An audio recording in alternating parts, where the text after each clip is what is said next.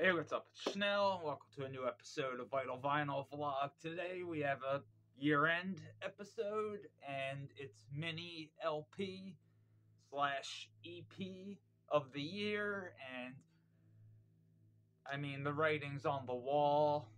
Literally, had to go with Blood Incantation, Timewave Zero. Fantastic. And this is not a full-length album, so hence why it did not make my album of the year video, but that video is not technically done yet. I'm still waiting on certain releases, and yeah, once those come in, then we'll make moves. It will be a live stream though, but I know most people are gonna go with Worm, Blue Nothing, but Timewave Zero, this is incredible.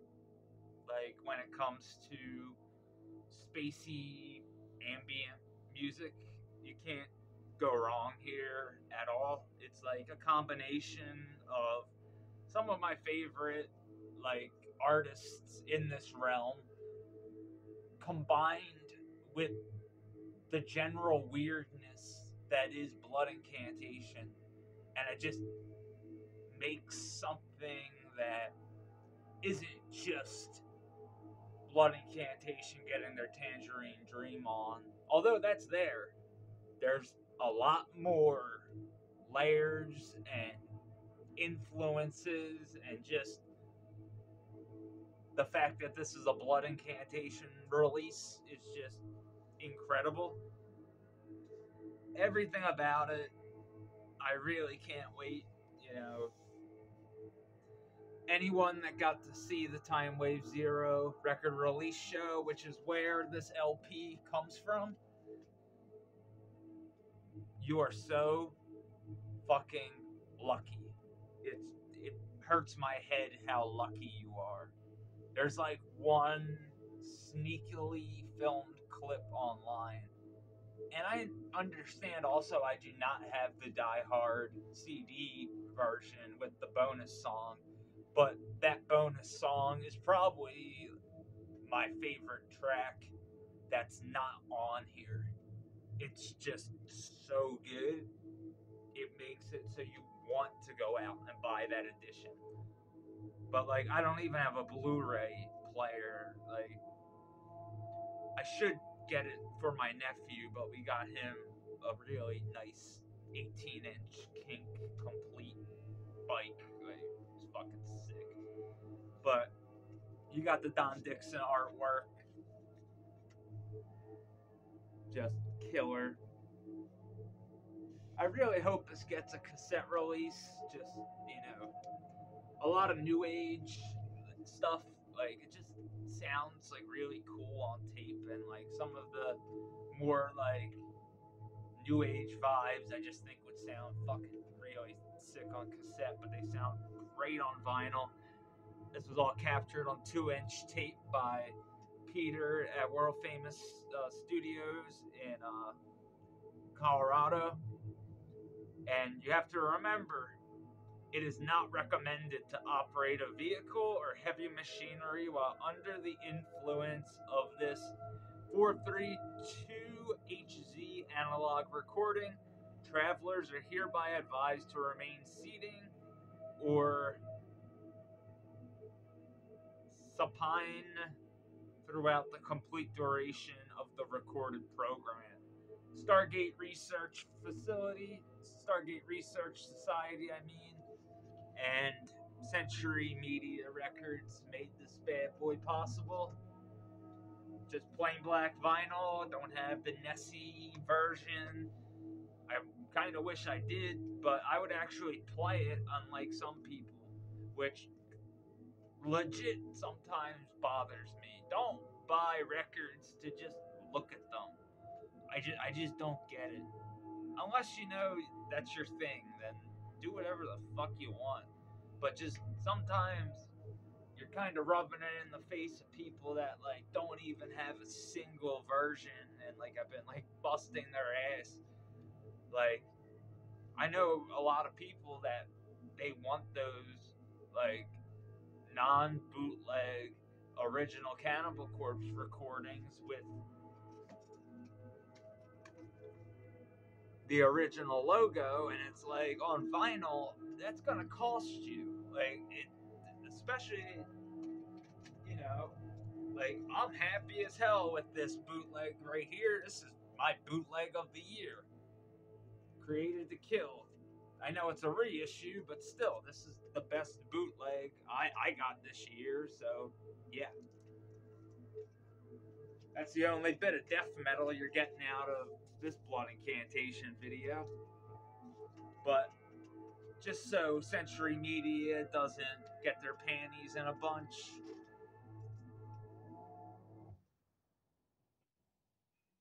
maybe flipping sides won't get me in trouble. But black vinyl, and I've heard rumblings of like a gnarly reissue, but just rumblings until I see it, and then see it sell out immediately, then I'll believe it. But definitely need the third song on vinyl. The third song is just, it's so good. It's something I personally, like I said, I fucking love it. But all three tracks, but the two that are on the regular edition, that's all you really need. But the bonus track is the icing on the cake, honestly. It's your reward for patience. Because if you know, if this is your first dive into like ambient, you know, like kind of instrumental synth based music. This isn't all synth based, obviously, but this is such, no pun intended, such a great gateway into the entire subgenre of ambient music. New wave, all that's not new wave, new age, I'm sorry. That's why you don't get too lit before you make videos, because you screw up on your year-end ones. And yeah, the layout is just absolutely what I've come to expect from Blood Incantation. Nothing but the best. And for all of you that think this is selling out, you really have zero idea what you're talking about when it comes to this release and just Blood Incantation in general. Trust me, you are way fucking off. Like, it's incredible to me that like Blood Incantation sees plans through. That to me alone, like I've kind of always gone to the Necrot, the Labyrinth compilation for, you know, validation on why I think looking ahead is a good thing. And they knew, like, all right, we're doing 3 demos and then a demo compilation, and then we'll do a full length, depending on how the demo compilation does. And when you put all 3 pieces of art together, you should know this. I'm not trying to be a dick, but if you have a copy of this, you should know this already. Just because I know you've looked at the poster, but if you did not know, this is all 3 of the demo covers put together in one illustration, and it's just fucking sick. But I think planning ahead like that is just something that I think is very important. It's something that I just think you need to really like give a shit about. I love the Kyle House artwork also. I think he did the Demon Gram. If so, Kyle, I really do want to get a Demon Gram tattoo. Next time I get a tattoo, it's either gonna be Larry, the Star Baby from Blood Incantation Star Spawn, but it's probably gonna be the Demon Gram. I've just always loved Necrot's logo, and I don't know why they fucking kind of dropped it on Mortal. Like, just the fact that like it was missing on the LP of Mortal, I was like kind of bummed out. Like, I was like, fuck. Like, I just always liked that little cosmetic detail of having the Demon Gram. Ah, fuck. I knocked blood offerings all the way back there. Ah, sorry. But when it comes to, progressive music, I don't really know that much about it. Aside from, sometimes I'll hear stuff like Goblin and Zombie, and to me, I never really got, like, I never put two and two together and was like, oh, this is progressive rock, but like with synthesizers. Like, I never thought about it at all. Like, growing up, because I got really into, synthesizer driven music at a young age. Like, I'm so fucking stoked I have the Terminator soundtrack, like, right there if I want to listen to it. And again, I have to thank Blood Incantation and TimeWave Zero for kind of, being like, all right, let's fucking dive into your other favorite types of music. Like, I don't mind going over death metal all the time, but that's not all I listen to. And I've been saying it since day one. Like, to me, you have to have an open mind musically to really appreciate, like, music. Like, right now, I have Sleep's Dope Smoker in my cassette deck. I have Blood Incantation Timewave Zero on the turntable. In the car, there's a UK black metal compilation on CD. Like, it's all over the fucking place. But, like, last night, I had a little ridiculous death metal listening session, and holy shit, some of the new Extremely Rotten stuff you really need to check out. Like, if you've never heard Head Rot before, or like Entity, yo, like, don't sleep on these releases. They are so fucking gnarly. Like, especially like Entity sounds like if Infester played grind. Like, it's fucking just ridiculous. But back to Timewave Zero, I apologize. Again, Don Dixon artwork, absolutely fantastic. And 1975 on the back. And I love, like, there's so much cool stuff. Like, the photography by Matt Novak, though, like, yo, this is one of my favorite promo photos, like, ever.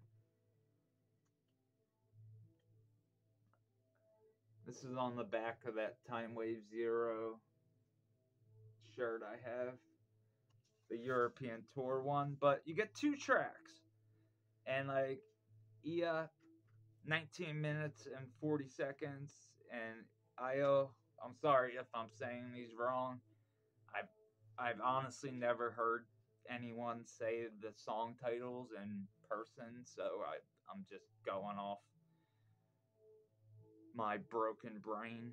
So IO track 1, side 1, 21 minutes, side 2, yeah, 19 minutes and 40 seconds. Pretty standard, honestly, for an ambient release. There's going to be long songs, and again, patience pays off. That whole, concentrate thing, that's what this shit is for. This is not just a piece of music.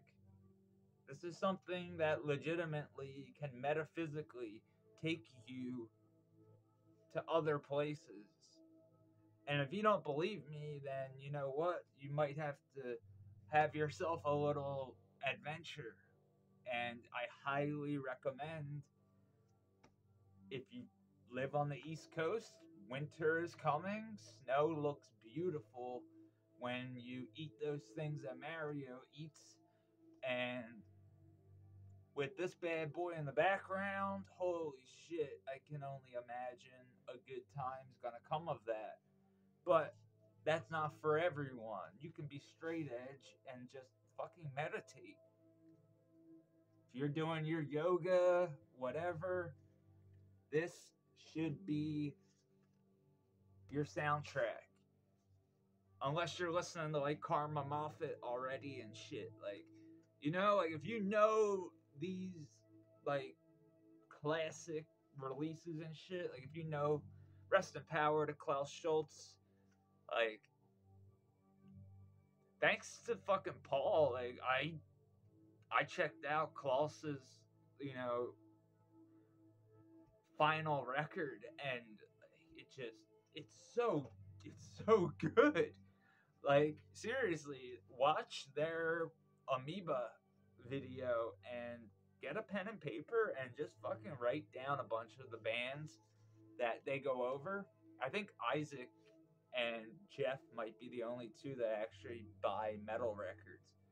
And yeah, that's, like if I'm ever looking for like really gnarly, like new age, like just like weird, like Tibetan, like shit, I'll just ask Paul, and he just, from his own work to, you know, I really love what like SFI and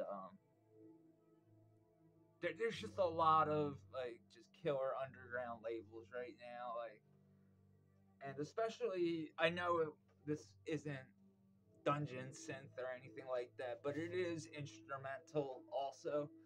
But like labels like Dungeons Deep and Out of Season, I really also feel have been opening a lot of doorways for people to get into instrumental music.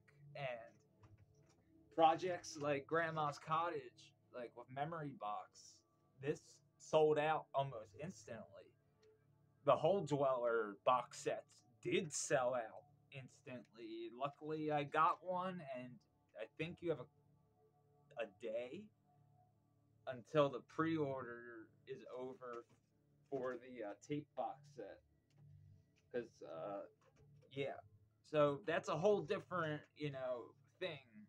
And I know that some of you viewers got into instrumental music through TimeWave Zero. So, for one, it's not just the channel that makes this number one. It's everything. Not only is it totally sonically pleasing to the ears, it's pleasing to the eyes, and when it's time to chill, this is usually one of my go-to releases. And some of the other go-to releases when it comes to just time to chill are, Hovercraft, Paul's solo shit. Like, I love it. And you know, I went over this with my uncle. My uncle is like a composer and like teaches music at like this fancy music school and shit.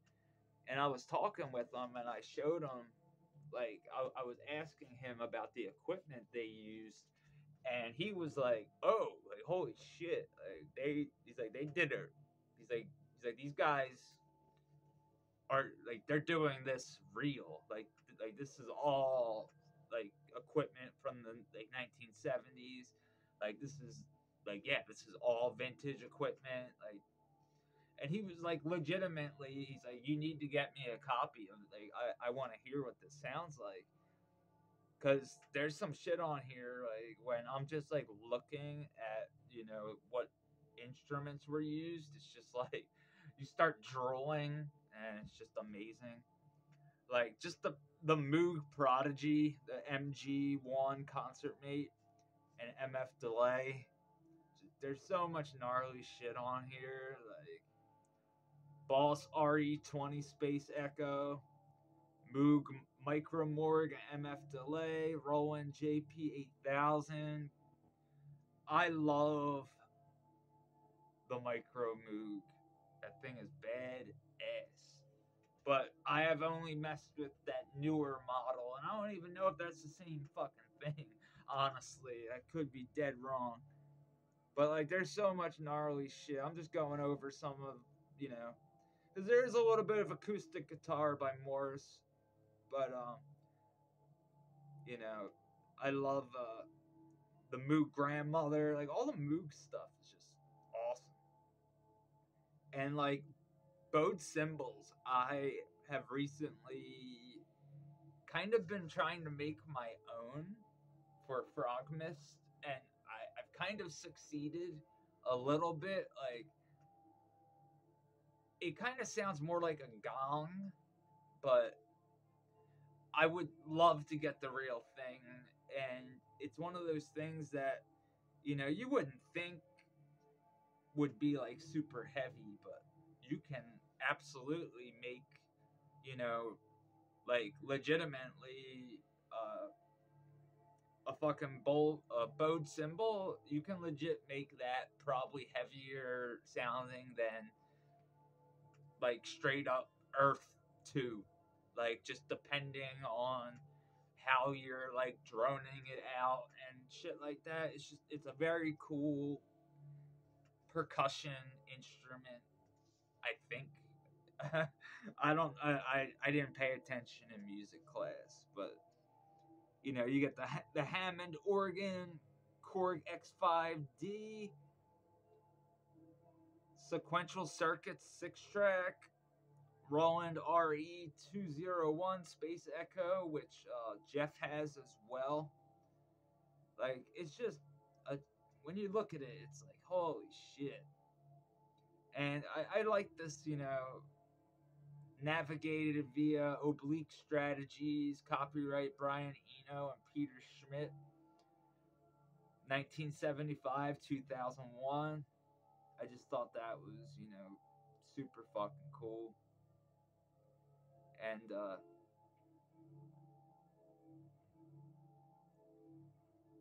yeah, trying to think what else to say besides, you know, fuck yeah. Like, this is technically a subdivision of Sony.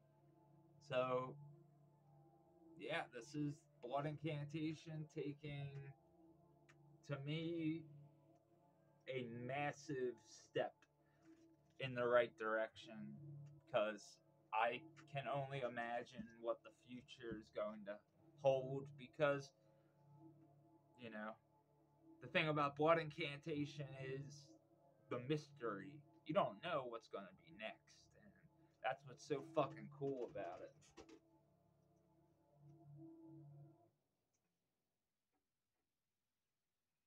But when it comes to Time Wave Zero, concentration is key. You really need to just sit back and fucking, like, I got so zoned out, I accidentally, when I flipped it, I didn't even flip it. I just put it back on side one.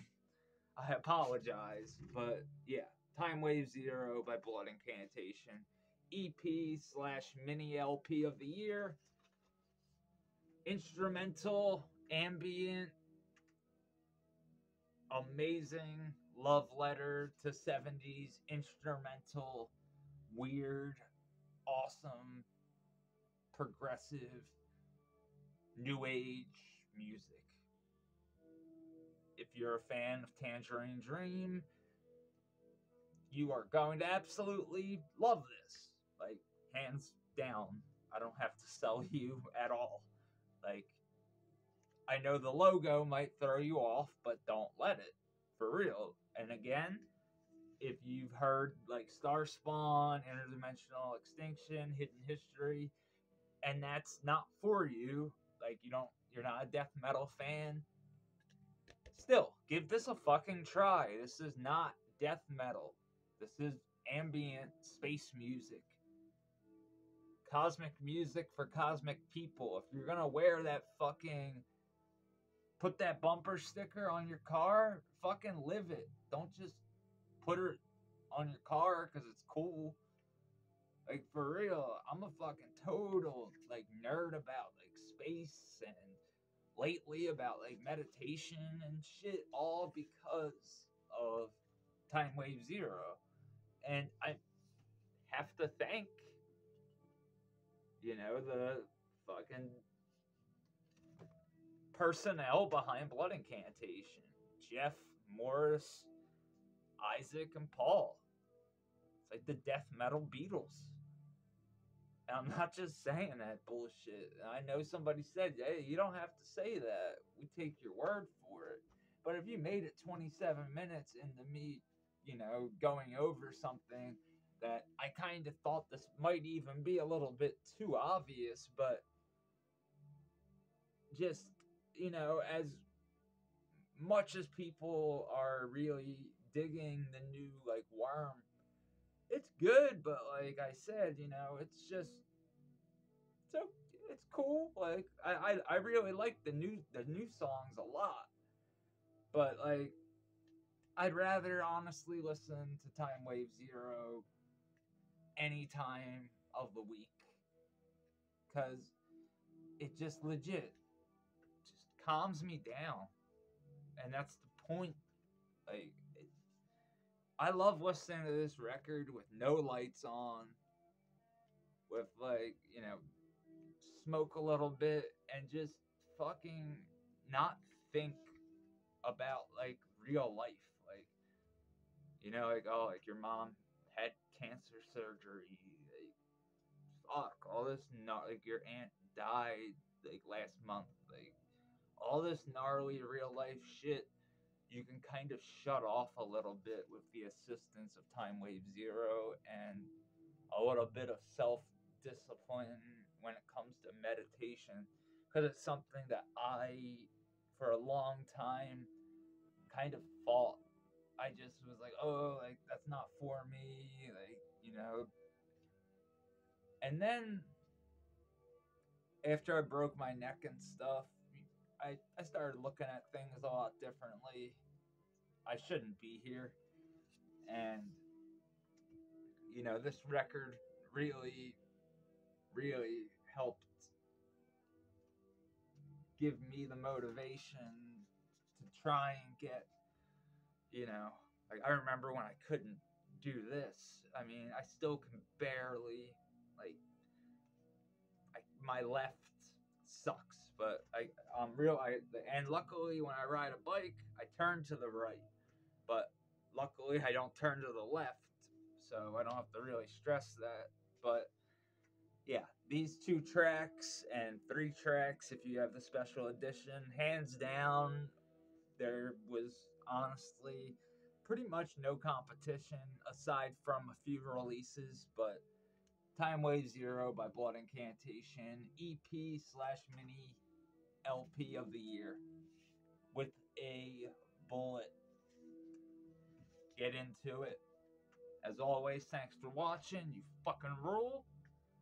Listen to Blood Incantation, the death metal Blood Incantation, and the chilled out ambient Blood Incantation.